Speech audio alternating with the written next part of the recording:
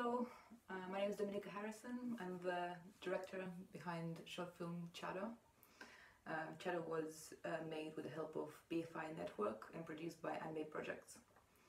So Chado is a coming-of-age story set in the Russian wilderness.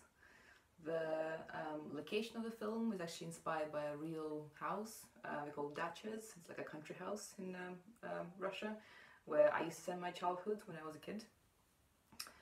The film is made in a mixed technique that involved recent graph printmaking.